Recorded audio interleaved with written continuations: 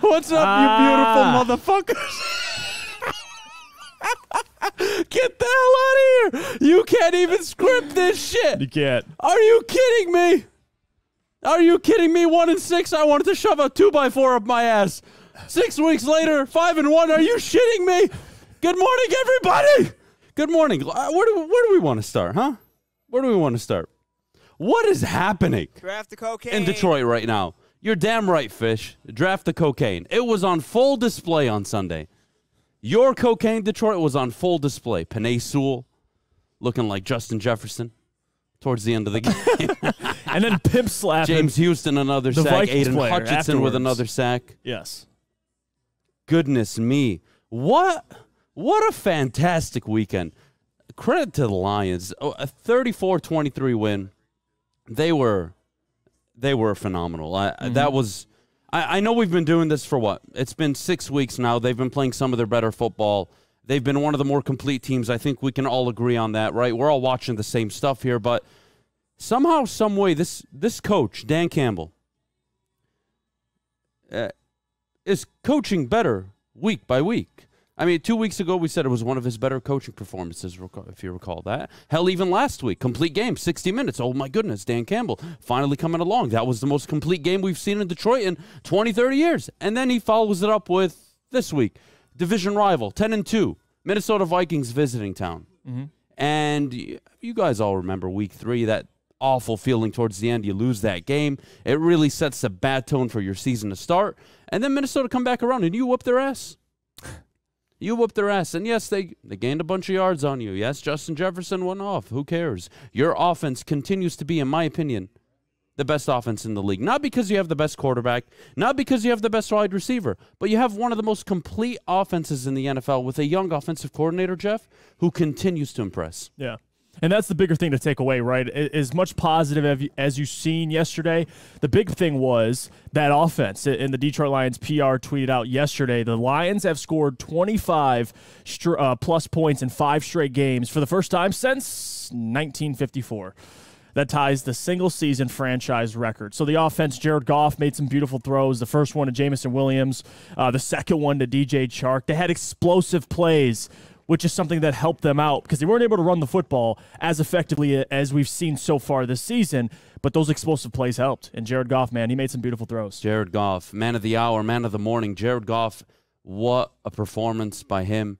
He's been on one for 6 games now. In the 6-game stretch, he's been phenomenal. Doesn't turn the ball over. Efficient on third down. Jamison Williams. How about a round of applause, everybody, this morning? Jamison Williams batting 1,000 at the moment. 1 catch, 1 touchdown, and that's all you need to know. And if you paid attention, that was probably one of the very few snaps he got where he was on the field running a route. They're still going to work his way in, but the fact that they used him and they got a touchdown out of him, and it was the first touchdown of the game. That was it just all came together. And it was ironic about that play is it looked like the route that KJ Osborne beat the Lions with at Minnesota.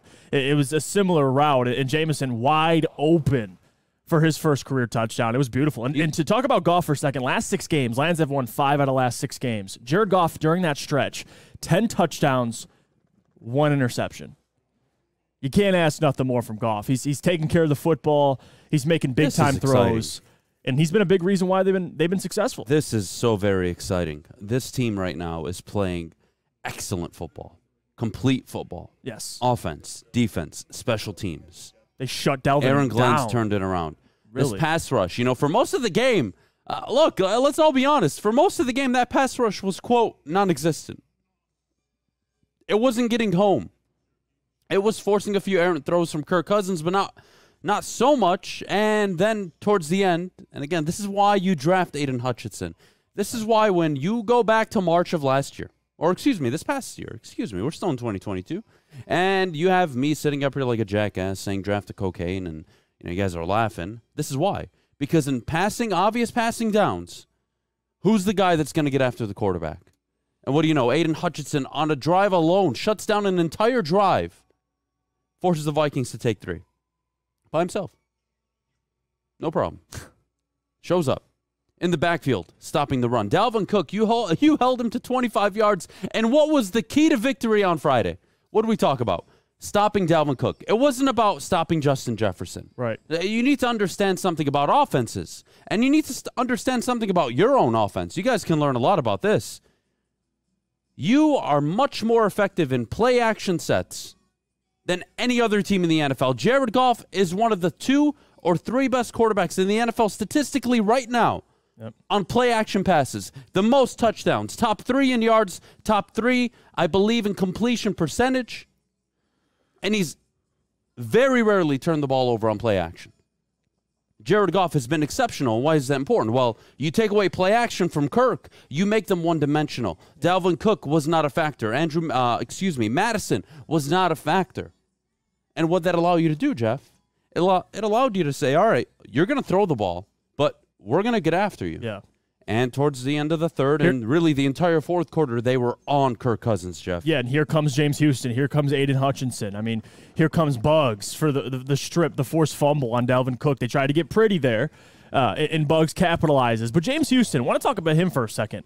3 games, 4 sacks. He's had at least 1 sack in every game he's played so far. And just to remind everybody, he is a 6th-round draft pick, picked overall 217th. So, again, guys are making plays. Guys are making plays. Forget the individual players. I want to be selfish a little bit. We made money this weekend. Whether it was Nolan. Nolan, I saw you on Twitter. You sent me your screenshot of your bet you had on the Lions. Well done, buddy. I saw that. We made money on this team. And I told you Friday, the absolute lock in the NFL was not the Lions to win. It wasn't the Vikings to win. It was that over. Because at Ford Field, this offense clicks. And you know you're getting at least 30 from the Lions, and that's exactly what they gave you. Yeah. That overhit, I felt like a king.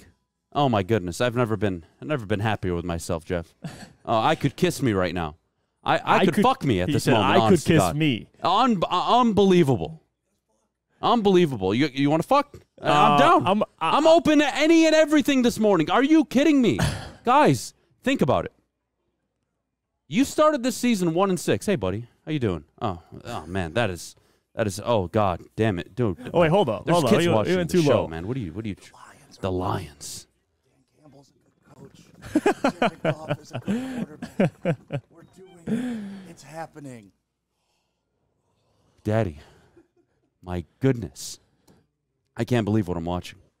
And to speak on Justin Jefferson, I mean, he had a day. We expected that. I mean, we talked about that. But again, it's not about the 400 yards the Lions gave up, which nearly all of that was through the air. But a lot of it had to do with Akuda. I mean, he missed practice this week. He was sick. Dan Campbell talked about it. He's ready to go. But clearly, he had to go back and sit on the sideline. So you had Amani Oruwariye out there, no Will Harris. It was tough. I mean, they were struggling. But overall, it was a performance. It's not about the yards they gave up. It's about capitalizing. And they took advantage of that. They scored 30, like we predicted, at least. And their defense was bend, don't break. They gave up a ton of yards, but they made plays when they needed to. But watching Amani, man, it's frustrating. Looking at the complete 180 Amani has done since last year. Let's look at the trend over the last 6 weeks. He just hasn't played much football. Over the last 6 weeks, outside of Buffalo, has Dan Campbell ever been in the headline for a coaching decision or a 4th down decision or let's say, a clock or game management type mistake? No, he hasn't. Who has been, though? Matt Eberflus? Matt LaFleur? Yeah. Right? You had it even happen with Doug Peterson. And then yesterday, Kevin O'Connell, who had been excellent all season. And why were Minnesota 10-2? Because out of all the one-possession games they played, they never truly made those mistakes that kill you at the end.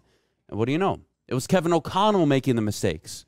See, the thing you need to understand about the NFL, you don't always have to go out and, quote, win. Just don't shoot yourself in the foot. Give yourself an opportunity to win. And over the last 6 weeks, the Lions have been doing absolutely that. Alex, is Fish's camera working? Because if it is, I want to see that shirt.